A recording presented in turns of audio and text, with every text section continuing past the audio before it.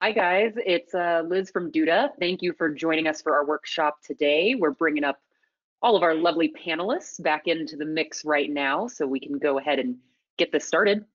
Um, Today, we are going to be working with this group to talk about how you can help your customers recover from COVID-19. It's obviously the topic on everybody's mind today. And we thought we should deep dive into what a few different companies and individuals are looking at to make this happen. So the big question for today is what can be done today to help small businesses weather the uncertainty and the very real impacts and changes that are coming from our current COVID-19 state and what's going to be happening well into the future as we're all seeing these impacts. So everybody joining me today in the webinar, we have a couple of great people on today's panel. My name is Liz. I am the Director of Account Management for Duda. So me and my team work with the largest agencies and companies utilizing Duda and talk to thousands of customers on a really consistent basis about what they're doing with their web presence. And hi, I'm Kevin Getch. Yeah, happy to. Hi, I'm Kevin Getch. I'm the founder and director of digital strategy at Webfor. We work with small to international companies on their online presence, everything from strategy to execution, search engine optimization, paid search, content strategy, and social media. And I'm Andrew Shotland, founder of LocalSEOGuide and expert local marketer. Oh, well, the picture there is underneath my. No, anyway, I'm Greg Sterling. I'm the VP of Market Insights for Uberall, and I'm excited to be a part of this discussion today. My role is to go through data and pull out insights, and hopefully I'll have a few of those. And now to the real Andrew Shotland. Thank you. Yeah, I'm definitely not Greg Sterling. Hi, you may have heard of me. I'm Andrew Shotland. I'm the CEO of LocalSEOGuide. We are a SEO-focused agency that works with big, small brands and agencies to help them with what we consider one of the most ridiculous marketing channels on the planet, but we like to do it. So let's go with this.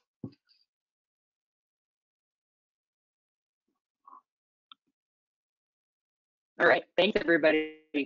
So jumping into what to expect today, we're going to have Greg start with actually going through the data and what we're seeing in the market. So having some real numbers is always a helpful way to start and make decisions.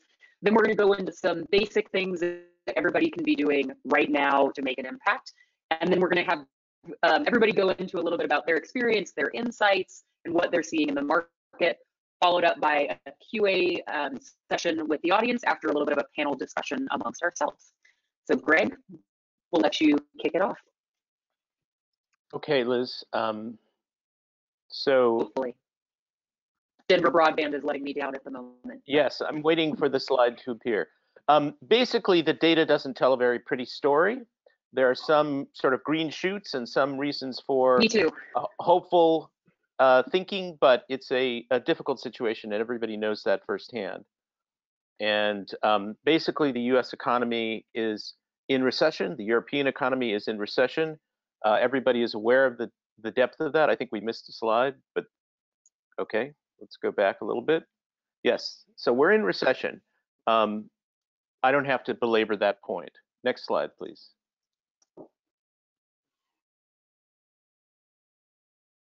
And what that means basically is that consumers have become much more sensitive about spending money, and I think we're going to see this into Q2.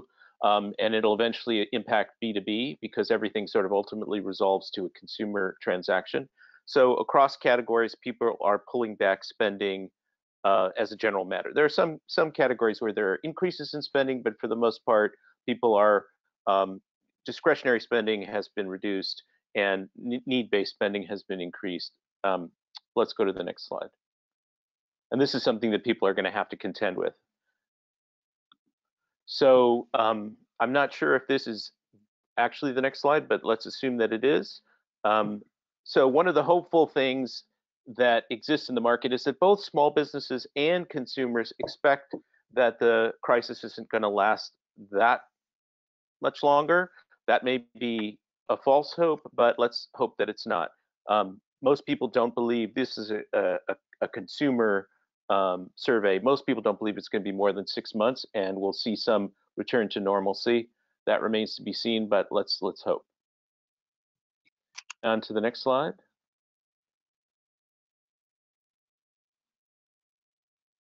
So this is another hopeful indicator. What these lines represent are, please return to the previous slide. Yes, thank you. What these lines indicate is a downward trend in consumer sentiment across major categories of spending and outlook: economy, job, home buying, major purchases. Now, what you see at the end is an uptick in almost all of those except for jobs. So that indicates that people are feeling better about the outlook for these different kinds of purchases and spending categories. Next slide. And this is a Shopify chart that was tweeted out by their CTO, and what it indicates is that they saw a lot of online activity, a lot of online buying, which may have been a byproduct of the first wave of stimulus checks in the US, but it also may indicate that there's an upward, certainly there's been a pretty significant increase in e-commerce, 30% across the board, some categories much higher than that, and this is consistent with that. So let's go to the next slide.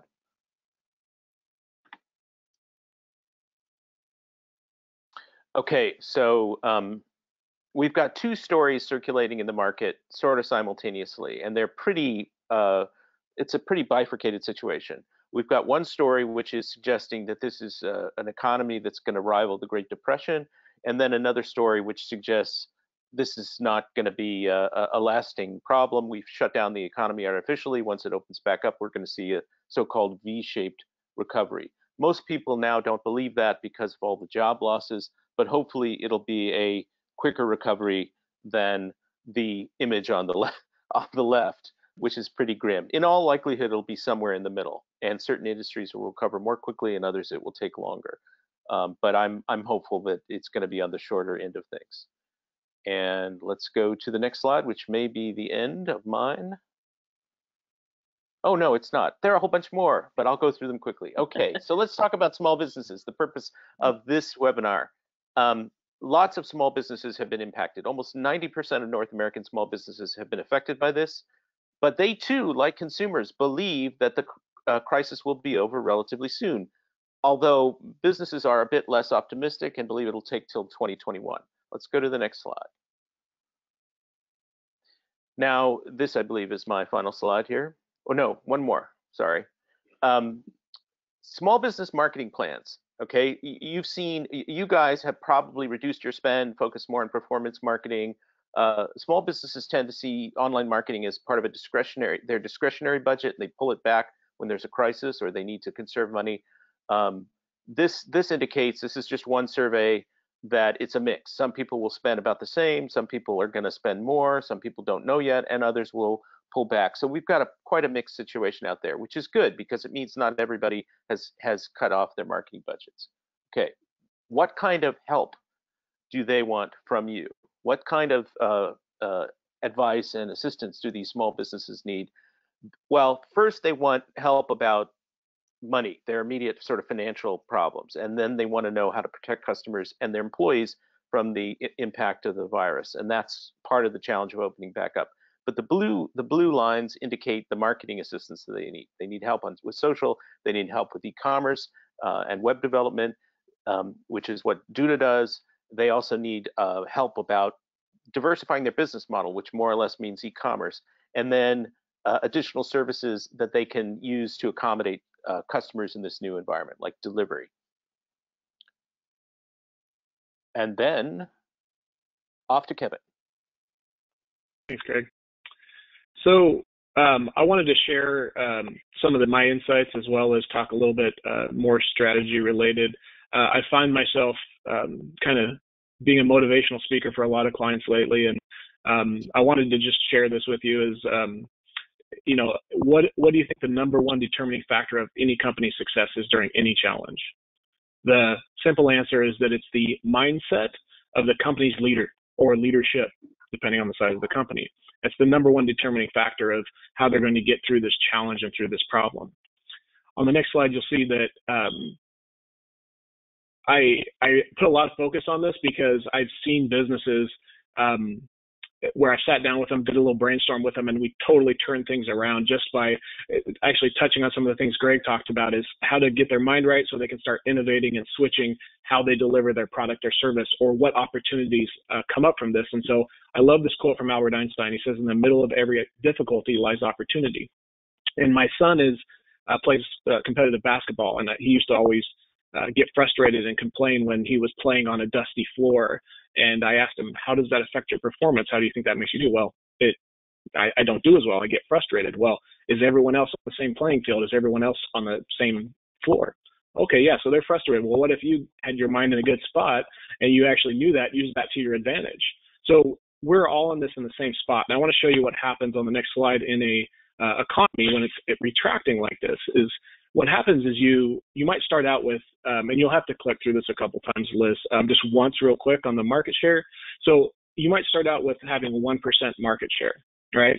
And then as the market retracts on the next click, you'll see you might have 1% of a smaller market, right? And so what'll happen is you get in this kind of market and you have to work twice as hard for half as much. And that's the reality that we're in right now. And so you'll see the next is you may get to 2% market share of a smaller market. The good thing is we all know, everyone out there says, yes, we are going to get out of this. The more question of when, how fast. So as the market expands back to a larger market, you'll see you have 2% now of a larger market. And so companies that are prepared, that have the right mindset, will actually come out of this in an advantageous way. On the next slide, you'll see I actually wrote, I launched I want to touch on this real quick, is I love this quote. Actually, one of my favorite oxymorons is anticipatory retaliation, kind of like a military oxymoron for first strike. But I love this quote from Wayne Gretzky, is you need to skate to where the puck will be, not where it has been. So it's important to get your clients' mindset on where they need to be in the coming months, and get their mindset focused on that.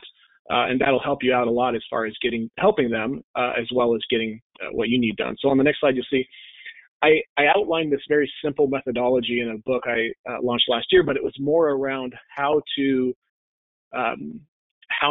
handle some of the technology that was coming. And so while the slide you'll see here, the book's called Future Proof Your Marketing, and it was really to handle AI. It was how are you going to handle and combat differences and changes in technology? And so I came up with this very simple methodology. Number one is you have to know and love your customer. A lot of times we make our first love our product or service, and that kind of, it puts us in a tough position because a challenge like this happens and we're not able to adapt how we deliver or change the product that we offer to our clients. You have to, if you focus on know and love your customer, as their needs change, you can change to adapt what you're delivering to make sure you're meeting their needs. And I wanted to provide a little more context to this, so you'll see next. It's really about not just, like, a lot of people think they know their customer, but it's important to understand their deep psychological needs, their behaviors, their customer journey. Because when you know all those things, it's not hard to give the right message to the customer that resonates with them, right? And if you know their journey, then it's not hard to develop a strategy, which is the next bullet point, around meeting their customer, where they are. So if you have the right message and you have it in the right places and times, now, right? So it's all about kind of breaking it down, because I believe complexity is the enemy of execution in a strategy. And then the next thing is to measure, monitor, and adapt your strategy, because planning or strategy should not be like a singular thing. It's something that's always going on. Something like this happens, you have to do it much quicker. And that term anticipatory retaliation, I think the next level would be when you get to the point where you know your customer so well, you're able to anticipate their needs and deliver on those even before they ask for something. So on the next slide, you'll see one of the things that I look at is I do discovery. Actually, I love this quote by Peter Drucker, is the aim of marketing is to know and understand the customer so well the product or service just fits them and sells itself. And I think that's really key. And I can guarantee you at least 95% of your clients don't have their messaging right. They haven't really dove in and understood the customer to the point where they're creating both their messaging, their experience to really, I guess, create an amazing experience for the customers. So on the next slide, you'll see that this is an acronym I like to use, FUD. So you see Elmer over in there in the corner, so it reminds you of Elmer Fudd. But it's, what are their fears? what are their uncertainties, what are their desires, and how do they make decisions. And when you dive into this and do a deep discovery, it allows you to kind of work backwards from that and create both the messaging and the experience that meets the customer and really takes care of them. And what we like to do is take a deep understanding of psychology and combine it with data, right? Data-driven approach to where we actually not subjectively or objectively prove that this is better messaging by using A/B testing and analytics and things like that. So on the next slide, you'll see it's really just about tying it all together in a strategy. And I wanted to offer this. If you click one more time, you'll see that you can download this for free. This is a thing that we saw as an opportunity for our clients, that most of our clients didn't really understand the unique value that they brought and how to meet the client's psychological needs, how to communicate that. So we created this simple worksheet and just delivered it out really quick and said, hey, we'll brainstorm on this with you, but you can also do it on your own and start working through some of this. So it was just a way to add more value to our customers. And on the next slide, I just wanted to wrap it together by saying I've seen this over and over. When you have a comprehensive customer-centered strategy where you really know the customer, know their needs, it's integrated across channels, tactics, and the teams are working together, they're not siloed, I've seen 10 times more effectiveness in those results from that. So I think that's a great opportunity to take care of your customers right now, is think about where they're lacking in their strategy and see where you can help in aligning them a little more effectively there. And I think with that, I pass it to Mr. Shotland. And very quickly, before Andrew, just before you take over, I did just want to remind everybody in the audience, if you have questions, please go ahead and put them into the question box. We're collecting those and we'll use them at the end for QA. So you can ask those at any point during this.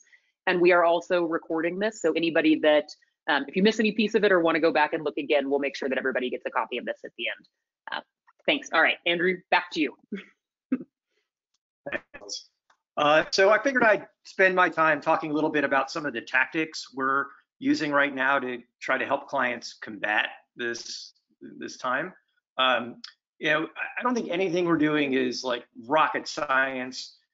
It's not like we have 50 million different levers we can pull, but there are a few things that we're doing that have been quite effective. Thought it might be interesting to share them with you. So the first one is, I just thought this is a Google Trend shot of a couple of local queries, and what we can see is that in many categories, local search is still happening. So people are probably been sitting at home for a while, bored out of their minds, checking the news and what the government's doing every 5 seconds, and maybe their bank account, and now they're starting to probably look for stuff more. Let's go to the next one. Interesting, as Greg mentioned about e-commerce trends, this is another study done of different e-commerce sites. 15% of people who bought in the past 30 days, it was the first time in the past 6 months that they had bought something online. So e-commerce, the trend to online is the coronavirus is like sped that up. Let's go to the next one. Coming. I thought this was kind of interesting, showing what people are buying, and we're definitely seeing this on. We actually have some clients who are fairly big e-commerce sites, and we're seeing this trend where the need products are taking over. And so, as an example, if you sell Lysol right now, you're probably getting a lot of traffic. If you sell wipes, toilet paper, hand sanitizers, etc. We have a client who ranked on page 1 of Google. Actually, they ranked on page 2 of Google for hand sanitizer, but everyone was out of stock, so everyone was going to page 2, clicking on their URL a lot and cranking them up to page 1. And guess what? They ran out of hand sanitizer in about 24 hours. So anyhow, not a big revelation, but if you have products that people need at this moment, now's a good time to put those right on the front page of your website. Optimize on ranking for those. Let's go to the next one. And as I said, we're seeing this across the board almost on every type of client we work on. Consumers are coming back to websites. Whether they're buying or not is a whole different thing, but we're seeing traffic back to where it was for most sites we're working on. In some cases, greater than it was pre-COVID. And that's probably because these are seasonal businesses. So right now we're in the season. Let's say if you're a landscaping company your traffic is probably higher regardless of what's happening with COVID, because everyone's trying to grow their garden or something. So there is traffic. And this was another survey of CMOs I thought was interesting. I believe something like 73% of them said they were going to do more marketing as a result of coronavirus. And we're definitely seeing that. We have a big brand we work with. They furloughed, I think, 7,000 people. No one in the marketing department was touched, because they're kind of what Kevin was alluding to with the anticipatory retaliation. Was that what the phrase you called it? So their thinking is this is going to end, and they're going to come out of it stronger because they have the capital that they can put to basically maintaining their brand even improve their brand at this moment. Let's go to the next one. And this is my favorite self-serving, hey, I do SEO slide. Google Trends is showing that searches for search engine optimization have gone through the roof, while, surprise, surprise, searches for things like Google Ads, pay-per-click, online advertising have basically flattened or dropped. And that's pretty much on trend with what we've seen with clients who, previous to COVID, were spending a ton of money on pay-per-click.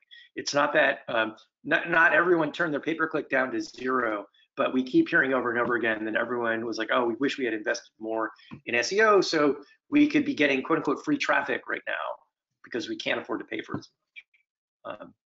Again, self-serving SEO advertisement there. Let's go to the next one. So there's a couple of basic things you can do. The first new thing that Google introduced was this stuff called COVID schema, which is essentially adding code or markup to your website to say, hey, we have, in the case of most businesses, it's not really relevant, but the one that's relevant for most is the announcement of revised hours and shopping restrictions. So if you have a business that has location information and hours, you should be adding this COVID schema if you've changed it to have special hours or special services for COVID. That said, and it's supposed to look kind of like what that screenshot I put together on the right. That said, as you can see, we work with Sam's Club. We've implemented this on their site, and it doesn't show that. So it may or may not work, as with all structured data, but it's an easy thing to do, so you may want to try it. The thing I haven't listed here is there's some new categories in Google My Business that you should be looking at. So if you do curbside pickup, you should be updating your GMB with curbside pickup. We just did that for Sam's Club's locations this morning. So if you search for Sam's Club near me or something, you'll probably see a curbside pickup check mark. And delivery, you can add delivery if you guys are doing delivery as well.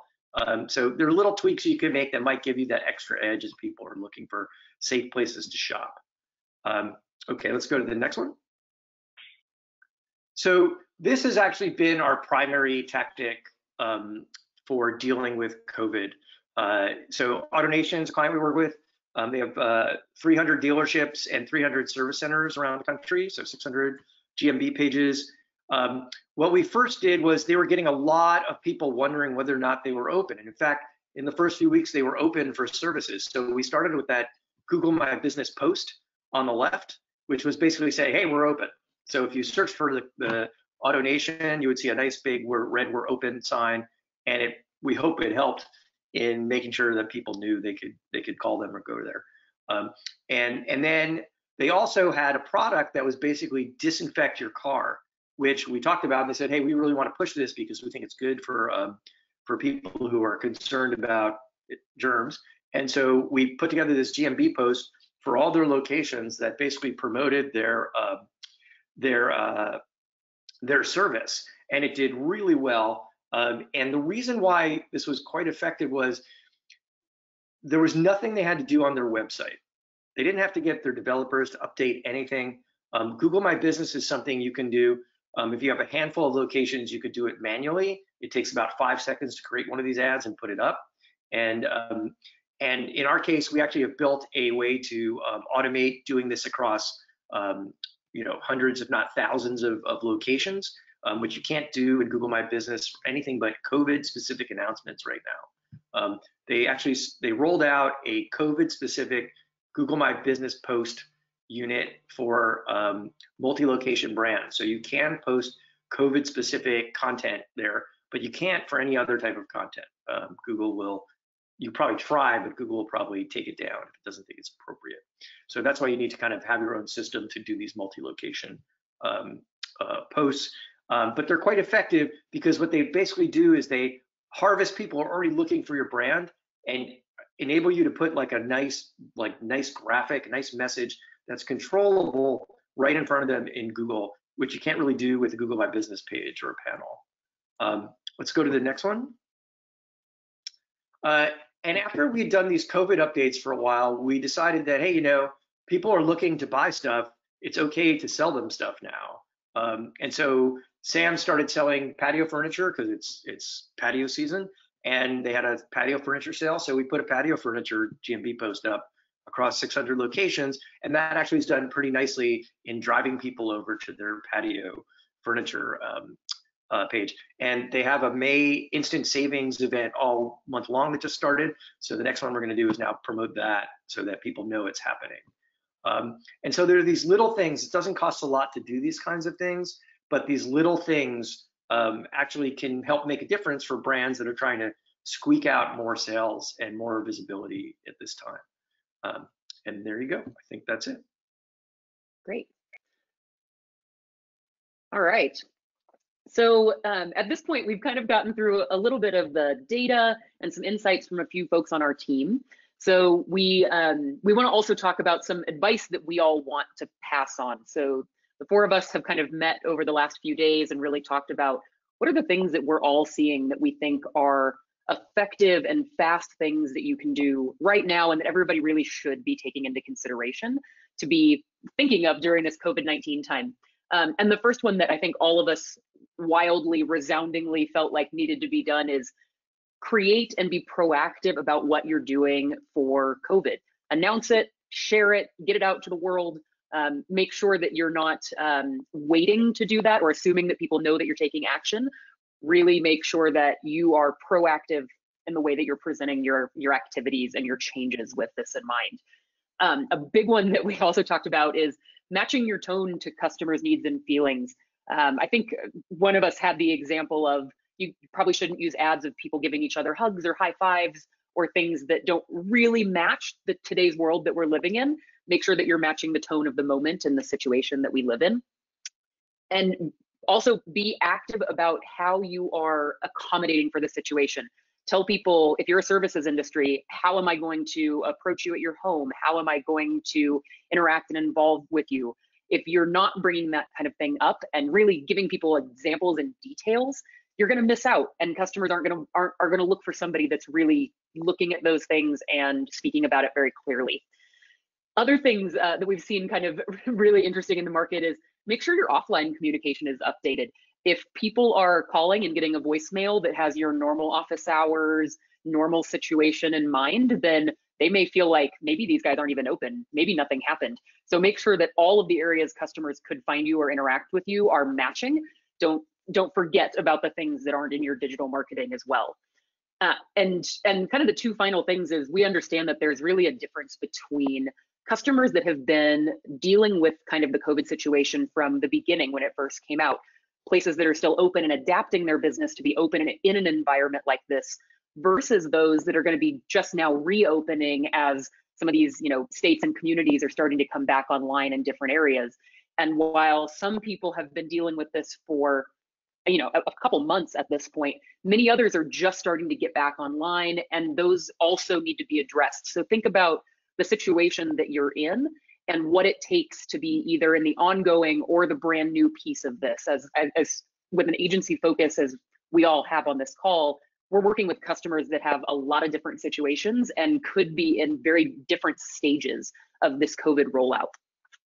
And the last one that we brought up was learn from the best in your community. There were some good examples, and I'll let you guys talk about these in a minute as well, of restaurant groups or retail groups, statewide associations, and a lot of nonprofit groups as well, kind of getting together and creating best practices and sharing amongst themselves to make sure that not only are you following and learning from the best, but that you're being consistent in creating an environment where people understand what they're going to get from your businesses, and that resonates in more than one place.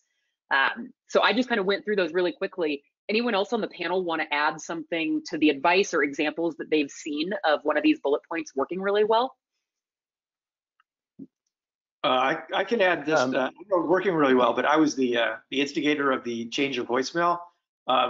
Yes. So I have a thing I need to get that I could get from Amazon, and I'm like, I'm going to get it from this local guy. I'm going to call to see if he's open. And I got a voicemail that said nothing about whether or not he's open, nothing about COVID hours or anything. And his website didn't say it.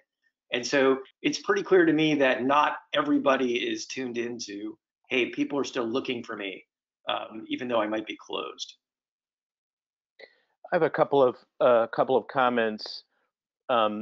There's a lot of information online that can accelerate the learning curve of businesses as they try and reopen. There are a lot of trade associations, a lot of groups that have organized and are creating checklists and best practices, and that stuff is readily discoverable, and it's really industry specific. So a lot of your customers, restaurants, salons, dentists, et cetera, are going to have very specific requirements and needs, and some of that stuff is discoverable online. You can put that information together for them or point them to that, and that will really help things out quite a bit. In terms of accommodating the situation and communication, and I'm sure Kevin wants to say a couple of things. It's really important, and this echoes something Kevin said. It's really important that you understand your customer and the position that your customer's in. There's a lot of generic advice going out right now, very horizontal, high level stuff. But restaurants are in a very different circumstance from other kinds of businesses. Somebody who's going to come out and trim your trees, or a landscaper or something like that. They're very different circumstances, and so if you have insight into your customer situation, you can be much more helpful to them, and should do some discovery, get on the phone with them, understand them. Don't just sort of push out a bunch of generic information to them. Yeah, 100%, Greg. So the couple things I've been saying is increase your communication. Really focus on increasing your communication, and do so with compassion and kindness. That should always be the approach in my mind, is really focus on what you give and the value you give, and really try to increase that. But more so than ever, I think right now you need to really look at that and say, hey, how can I add value? Because we talked about the fears, right? FUD, right? Fears, uncertainties, desires, decision making. If you use that, you can see real quickly some of those may have changed. I was on a conference or a webinar with hotels around the nation, and I was explaining to them that my wife was talking about, like, we're feeling cooped up. We want to go travel, but we're like, are there any hotels we can go stay in? And then she's expressing her fears around, well, how did they take care of the hotel? What were the steps that they did? And so this allows you to really understand the customer's specific needs and make sure you're creating content to address those. And the last thing I'd add is, right now, if you have developed a strategy and you really are good at developing what we call brand champions. These are people that have had amazing experiences with you, that you're out there marketing for you already. They're your best customers. Now is the time to activate them and make sure that you're out there asking them, letting them know you need support, and kind of explain to them. So hopefully you've collected emails. If not, you can use your pixeled audiences or your remarketing and all those different aspects, which we can dive into more. I don't want to jump ahead of ourselves here. I want to make a follow-up comment about reviews, to Kevin's point about understanding what hotels are safe to stay in. So your customers are going to be looking at reviews very carefully right now, because not only are reviews going to give them information about the quality of the experience or the service, which is how reviews always function, they're going to be a kind of way for them to get insight into what you're doing to make the environment that you're maintaining safer, or your business practices. So they're going to be looking very carefully to see, are you doing, do you have some kind of safety protocols? What exactly are you doing? Consumers will be commenting on those things, and that will start showing up in reviews. And so you really want to pay very close attention to that and respond to people. And they may voice concerns there that you need to address. Hey, I went into the business and this wasn't happening, or I saw this and I was very concerned. So that's an area of special heightened sensitivity that you should pay attention to, or your customers should pay attention to.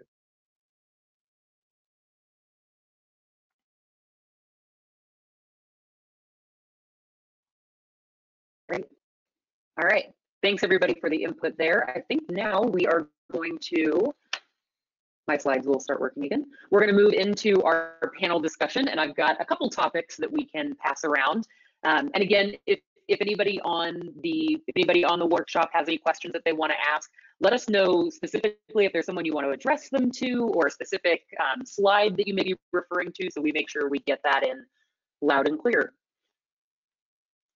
All right, moving into the panel discussion. So the first topic that we have for this group is really to get some more feedback from all of you on how are you dealing with your teams right now? What does it look like working for your company, and what's been changing in that realm since all of this came to be? So I'll jump in on that one. So when all this stuff went down in early March, we immediately had an all hands meeting. So my company's 100% virtual, so it's the working from home part hasn't really hurt us at all. But everyone was kind of freaked out. You know, what does this mean for myself, my job, my life, all that kind of stuff. And so we had an all hands meeting, and basically we were 100% transparent about here's the state of the company, here's how much money we have in the bank, here's what that means for like everybody.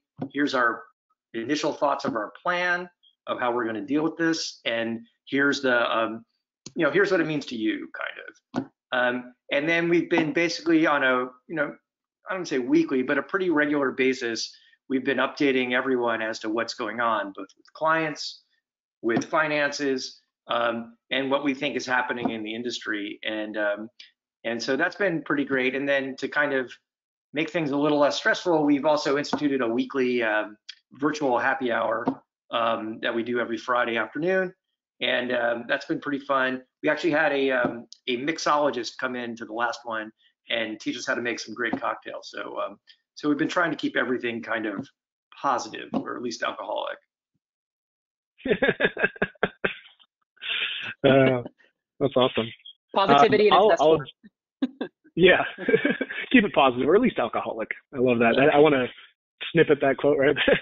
So I'll just jump in and add a few things. So I always, from my standpoint, our team is our first customer. And so it's very similar in the fashion is increased communication, communicate with, compassion and kindness, right? And make sure you're adding value and taking care of them. And I think we worked from home 2 days a week. And so it was a big transition for a lot of people. A lot of people had kids at home. So we've ramped up our flexibility, and we've really keep reiterating and keep communicating. Communication is so important, and we let people know, kind of like Andrew was talking about, is this is where we're at in applying for these different things. These are our top 4 priorities, which is take care of our team, take care of our clients, recoup any paused, accounts after this. So even the paused accounts, we're taking care of them while they're paused, and then come out of it even stronger. So if we have more free time, how can we level up during this time? How can we improve processes? How can we create content to deliver even more value for our clients? What can we do for our clients right now that maybe we didn't before, because we were, we were growing. We were growing at 26% as we came into this, right? And we've came down probably about 12 to 15%, at least in projected revenue for the next couple months. And so, but we're told our team right away, hey, our goal is to take care of all of you guys. We're applying for everything that's available, and our goal is to retain everybody throughout this. And then we use a tool called Office Vibe, where our team all gives feedback. And what's interesting is our engagement and team satisfaction rate has actually been increasing over this time. And I think it's partly due to our response and increased communication. They can also submit ideas and feedback, which we've utilized to communicate more about mental health, things to do to take care of themselves, having walking meetings, doing, things where they're getting outside. So that's just a little bit of what we've been doing. I would say just real quickly that what I've seen is, I mean, I've been a remote employee. Uberall is based in Berlin and has an office in San Francisco. I've seen people get more engaged, sort of consistent with what Kevin is saying. You know, situations like this can be horrible, but they can also help define purpose. They can ignite people's sense of engagement and, you know, purpose, for lack of a better way to put it. We're trying to help our customers. We're trying to help people survive. We're trying to keep our staff together, and that creates higher satisfaction in some respects. It's also a very stressful time, so you have to manage that. But this is an opportunity to really build closer connections with your team and customers, if you do it right. Love that. Really good feedback. I think the Duda side has been really interesting watching all this happen. So we are a very dispersed team. We have groups in Palo Alto, Denver, Florianopolis, Brazil, and in Tel Aviv. So while we are used to working at random hours of the day and whenever somebody needs to get a hold of somebody or get on the phone, some of these teams have never worked from home before. It's never even been an option. And we're talking about a lot of people that may be living in a small apartment in the city, really trying to figure out, how do I make my life work and still get my job done? And Duda has been pretty busy during this time. Websites are huge. There are lots of customers going to get online. And we're seeing that really we're working just as much as we were and have a lot of things to fill our time. So I think we've done a lot around surveying and really understanding, how are people feeling, how are they reacting, and how do we make sure that we're hearing individual needs of people. Some of us may be absolutely fine working from home, and our problems come down more to the fact that I had to cancel a vacation and I'm not going to get to take those 2 weeks off. Other people may have kids at home that they were not prepared for, or all of a sudden have two partners working from home in the same house that they don't have space or even the ability to get these kind of things done. And if you can find ways to make sure that you're addressing individual needs, not trying to make that broad blanket assessment of how people want to get through this, it's been really helpful. So the same way that we've been talking about really knowing what your customer needs and what your customer's customer needs to feel safe and being deeply involved in that process, we see the same way as working with your team. You need to make sure that you're not just handling things as an office or maybe a specific role might need, but how do we make sure that every individual feels like they can still contribute, that they know what their contribution is doing, and be transparent in the things that we can do to help out. All right. So we've kind of talked about taking care of our teams. The next question is, how are you taking care of your customers? And specifically, how are you helping demonstrate more value for the things that you're supplying during this time? We know that value-based conversation is really important right now. I'll jump in. Greg actually mentioned something in that last slide I thought was great, where he highlighted some of the things that you can do to help out clients. And, you know, I just naturally jumped in editing videos because I saw there's so much misinformation out there around what was available and how to get through this. And so I was like, hey, we got to act and we got to, you know, increase our communication and really get out there and provide as much value and help and leadership as we can. I'm also on the board at our local chamber, so we have 1,500 businesses and so they actually ended up sending that out to all those businesses. So I was just trying to help our clients, but they're like, hey, that was so great. Let's send it out to all these different people as well, which, you know, that's where if you're just looking to add value and help people, you tend to, you know, get benefit from that in the long run. So increased communication, like walk them through kind of like, hey, here's the steps you need to do. Here's the dates. Here's the local programs. And then we also offered to jump in. I offered to jump in with any one of our clients to do a deeper brainstorm session and think about innovative ways, because again, each industry is different. We have some home service companies that across the border in Oregon could continue working. And then in Washington, they couldn't because they weren't considered, you know, essential.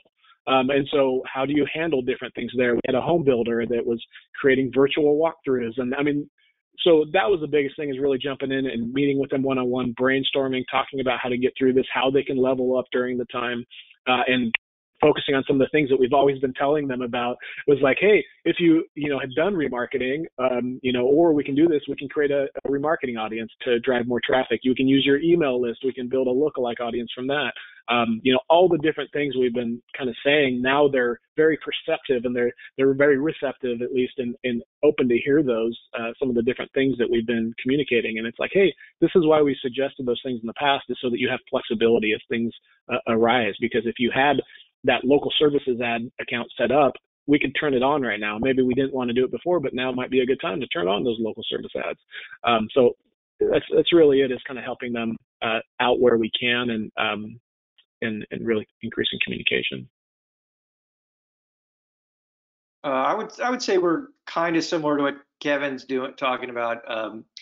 Every client, though, of course, some of them just want to be like, know the job's getting done, and they're not looking for more communication. They're just like, just one less thing I have to worry about because I'm already worried, right?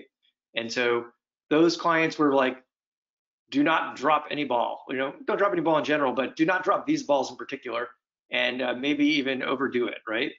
And then there are some clients, in general, these guys are sometimes smaller, that really just want to get on the phone and talk about what's going on with their business.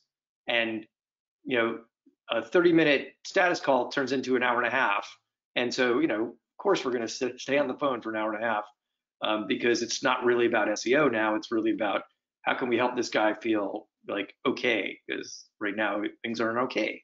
And other than that, on a tactical level, what we've really tried to do is, where it makes sense, what are the opportunities coming out of this that clients can take advantage of?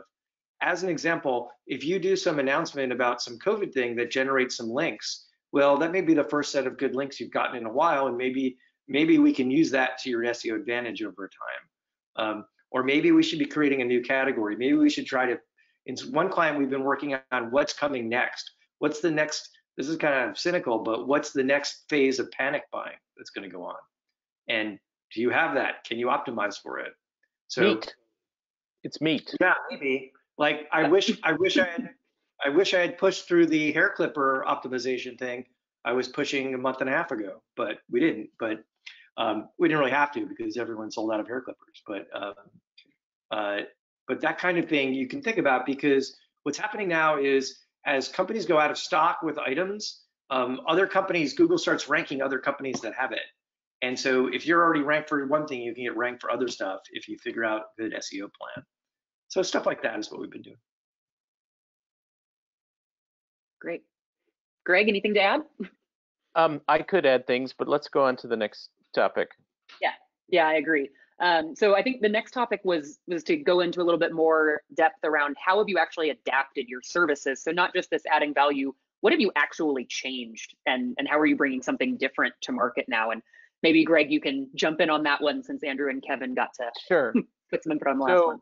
Yeah, so in North America, Uberall works exclusively through partners like Duda. We don't sell anything directly to customers here. In Europe and other parts of the world, they do have a direct sales organization. But one thing that we've done is we created a product called Uberall Essential, which is a listings management, presence management product that is free. It doesn't have the total functionality of the full product, but it's a good product that deals with all the things that you need to do, Google My Business, key directories, and has a bunch of functionality. And that's been made available to businesses in categories like healthcare and restaurants and others. So and so that's one thing that we've done to try and address the situation.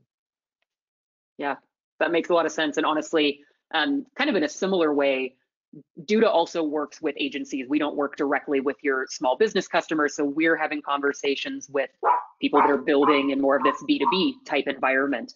And we've kind of looked at this as a way to find not just what do people typically offer and how do we make sure that continues to work, but how do we introduce a new skill? How do we make the opportunity available for these customers to take on a new market? And one of the big ones that we've done is introduce a free e-commerce option through the rest of the year. Many of our customers had never kind of dug into e-commerce. It takes a lot of setup. It takes a lot of training of your end user to be able to make sure that they're maintaining and using it well.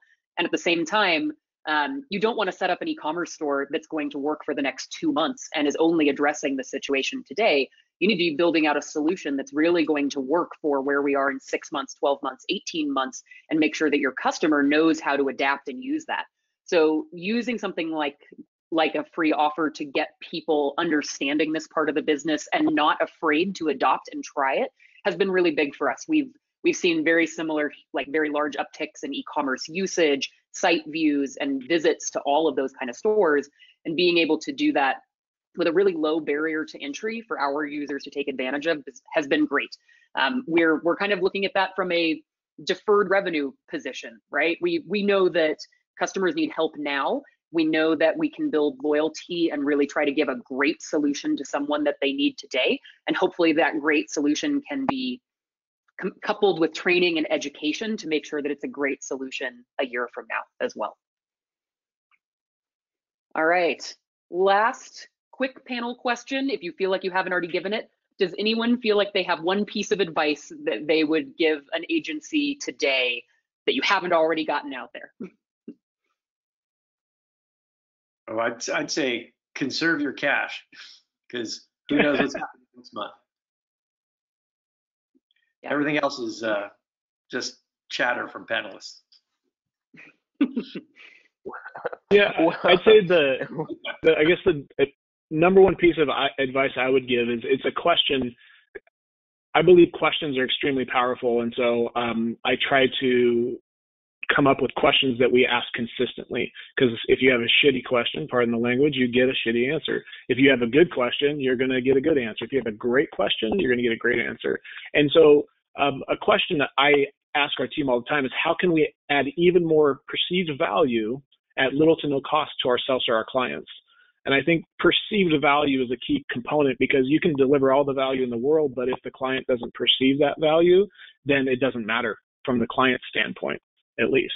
And so by doing that and by asking ourselves that question, we came up with a lot of different things, like that unique value proposition worksheet that we came out really quick. Is like, hey, this is a way we can scale value to a lot of different people quickly that's meaningful, that will have impact.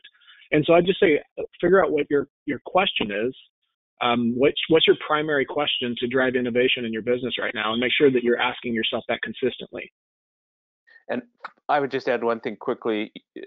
Recognize that there are human beings here. These are not just accounts, churn numbers, retention numbers, whatever. There's a human being, there's a human story, and really go for that, and have real empathy for these people, and deal with them as humans and not as numbers on a spreadsheet. Great. Yeah, I think my last point would just be listen more than you're talking. Really making sure that you're asking good questions, and maybe you're even re-asking questions that you think you already know the answer to. It's a different world, different environment. Really make sure that the assumptions that you made still make sense, and it's okay to get creative. It's okay to try something.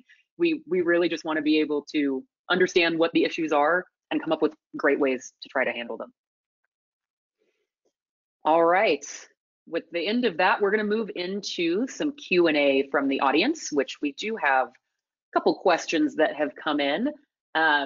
Kevin, the first one is directly for you. Can you elaborate a little bit more on how to specifically prove or convince SMBs of their improvement in ROI if they decided to move forward with a digital marketing strategy?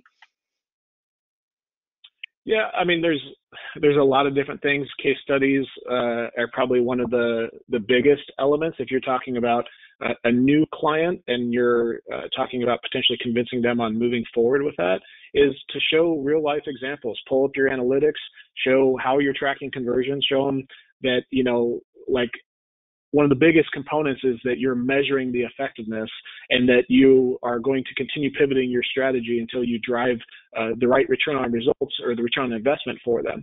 And so if you can show them, hey, here's the call tracking that we're doing for our clients, here's the conversion tracking, here's an e-commerce client where we have direct revenue pulling in, and here's what an investment spend might be, and so here's the return on investment.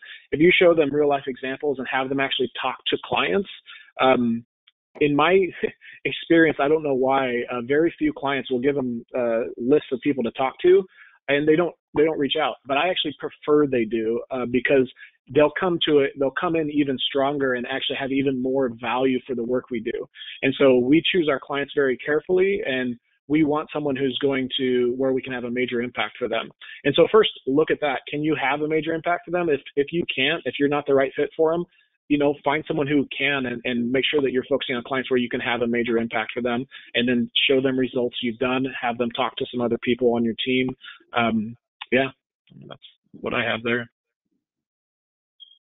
Great, thanks, Kevin. So the next question was, a lot of this conversation seems to be kind of focused around maintaining existing clients, but for those of us that are in the position of having lost a lot of clients, what are you actually doing to attract new ones? How do you see ways of kind of expanding and growing in this market? And I'd like to start with a very interesting example. So we talk to a lot of different customers that have that were maybe doing restaurant POS systems, that were doing hair salons, specifically dentists, hotels.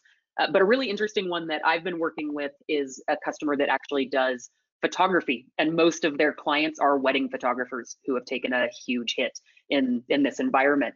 So instead of trying to go and sell websites to photographers, they actually repurposed their entire community of photographers into a sales team and had them go into the market and sell websites to the businesses and the folks that they do in their own communities. And when they did this, they not only created a revenue stream for themselves, they created a revenue stream for these customers that had no other way of really bringing in income at the moment. So it was a very creative thought process of using the things that they have available, repurposing something and thinking about it in a new way, and then going out to sell to new folks. And I think that, in our industry in particular, websites are not something that everybody always thought they needed. Strangely enough, there were a lot of people 2 months ago that still didn't know they needed to be online and have that presence available. And there's a huge market out there to find people that haven't updated their websites, haven't taken advantage of all of the things that we've been talking about in this webinar, and really need somebody to help push them and guide them to get these things done. And Duda agencies, I feel, are in a perfect position to be finding those customers and adding value so quickly and creating that, again, that loyalty down the road of, if I can help you through a situation like this, show really good results, this was the right decision.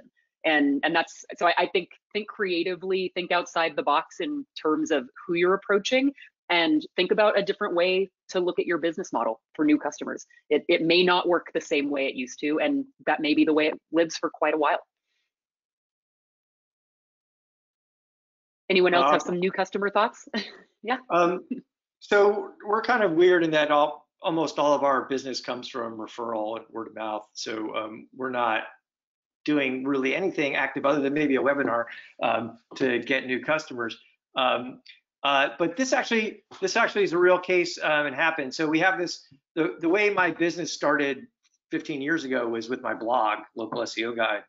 And now we've grown. It's not just me, we have 15 people. And I kept asking the team to blog, because like, this is how the business started. But no one wants, everyone's afraid because they don't want to put themselves out. They don't know what to say. They're not a blogger or whatever. And finally I was like, come on guys, like come on, you've got something to say. And 2 of our employees for the first time wrote blog posts, and both of those blog posts generated business.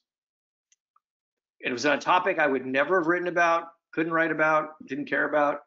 They wrote about it. It got shared in certain communities. Someone saw it. It's like, one guy got hit up by his old high school buddy that he hadn't talked to in 20 years, who saw his post, was like, because they were connected on Facebook or something. And he's like, oh, wow, I didn't know you did SEO. We need some SEO. And so we're talking to that guy tomorrow. So kind of like the example you gave, Liz, like leverage your team in unusual ways too. Yeah. I'll make the general point coming off of Andrew's comment that, right now is the time to help people and to be visible through education, use content, educate them, answer their questions, use video, blog, create helpful checklists. That kind of stuff lays the foundation for later business. It may not turn into immediate acquisition, although Andrew's efforts have, but you need to devote some time to, well, you've got the Midas touch, Andrew, there. You need to devote some time to building your brand and building your visibility. That will pay dividends later. It can't all be, if you're at the bottom of the funnel just hammering away, it's not going to be as successful. People want help. They have real questions. They're using the internet to try and answer them. Be visible where they are looking. I'll add just a little bit because I think, Greg, you hit pretty much everything I wanted to say on the head. And I think it's important to understand that right now, a lot of what you do may not drive direct revenue. You have to think of it as deferred revenue. You might be building your brand as you add more value and really help people and be compassionate during this time. But do realize that human behavior is where we fall into patterns, and it's really hard to switch those patterns until some kind of big event sometimes happens where people will shift their patterns because of that event. This is one of those events. So you do have the opportunity to change people's behaviors during this time. And so think about how you can come in there and establish yourself as a thought leader, add more value, help people. And if you're going to do that, you're going to come out of it in a good spot, in my thought. Great. All right, I know we're right at time, but I'm going to ask if you guys can all hang out for a couple more minutes just so we can get through another question or two. So there was a question about the Google My Business program. So Andrew, I think you talked about this one a little bit, but can you tell us a little bit more about what kind of a program that is? Is there a free version of this? Is there an easy way to start interacting with Google My Business? Sure. Google My Business is free to all businesses that have physical locations. So just go to Google, type Google My Business, log in, and there's a pretty easy process to go to claim your business. They probably already have created a page for you. So you should just go in and claim it and then update it with all the stuff they ask you to update with. So photos, videos if you got them, the description, categorize your business correctly, make sure the address is correct, all that kind of stuff. Great. That may be the single most. Sorry. Go ahead, Greg. No, that may be the single most important piece of marketing that you can do if you're a business that operates in the real world. Yeah, it'll at the minimum it'll show up for people searching for your brand, and ideally it'll show up when people are searching for your service category. And go in as the business and ask questions and answer the questions as the business as well, because you can do that. And it's a good time right now to use that, because when they're looking for businesses near me that do delivery and you have that content both in your, like if you're doing curbside takeaway or if you have those questions in there, that content will be helpful. Awesome, thanks. The other question that we had was, are the offers that are coming in with Duda right now that are free, do they revert to paid after the time period is over? So the way that we're looking at free offers is we're really kind of building out separate programs for what we're offering for free. And we're allowing customers at the end of those times to move into the package that fits them best. So we're not just going to shut things off or kind of take it away at the end. We really want to be able to show value and help customers understand what they're getting and then make a decision of what the next best place is. If you're using the free e-commerce store now, maybe you really do need to upgrade to an unlimited amount of e-commerce features and functionality. Maybe you need something very simple after this is done. We'll work with you to make sure that those are all happening and getting you in the right place at the end of it. If anyone else has free offers that they have out in the marketplace right now, it'd be interesting to hear your thoughts on, how do you see those ending and how do you want to work with customers when you come to the end of a free period? One of the things we did, again, it's just a way we innovated to do this, is we offered 3 free hours of work to any businesses that needed it. And we told them we were only doing 2 a week. And so we got filled out for a couple months, and we're going out and doing free work so that there's a way that they can see it. So it ends when we do the 3 free hours of work for them. But we try to deliver as much value as we can in that time so that down the road, when they're thinking about, choosing an agency to work with, that will be top of mind for them. And in terms of the Uberall Central product that I mentioned earlier, I am not the product guy on this, and so I can't speak with total authority about the roadmap. But I think that they're going to evaluate as the situation evolves. I mean, it's initially a 3-month period, but then I think they're going to look at where the market is in 3 months and make a decision about how to proceed. But beyond that, I'm not able to say anything because I'm not close enough to it. Absolutely fair. All right, guys. Andrew, I think that was Andrew, that tool that you created to post to all the GMBs, are you going to roll that out free for somebody? We've actually, I'd like that. I think we're actually going to open source it. So, we've built a lot of tools in the last year that we've open sourced. If you go to LocalSEOGuide.com and hover over the guides link in the nav, you'll see a free local tools, free tools button. Just click on that. We've open sourced a Google My Business image change alert. So if Google changes the image on your GMB page, you can get notified. We open sourced a page speed report for every template on your site, so you can run it across a big site and find out the Google page speed scores at a template level, and a couple of others. So yeah, we might do that auto poster, but in the meantime, it's just for us and our clients, of course. All right. Perfect. Well, thank you guys for sticking around and answering a couple of last questions with us. I know we ran a little bit over. I did also want to mention you can get more information on all of us, our programs, at the links below. I think all of us are providing materials that you can start with, at least make sure that you're kind of catching up on what's happening in the industry, as well as just blog posts and information about what we're seeing, what we're learning, and what we're doing. So, feel free to reach out to any of us and make sure that you can find those resources that you need. Awesome, guys. Thank you so much for participating with us today. Appreciate it. Thank you. Thank you, Liz. Hey, guys. Thanks, guys. Have a good one. You too.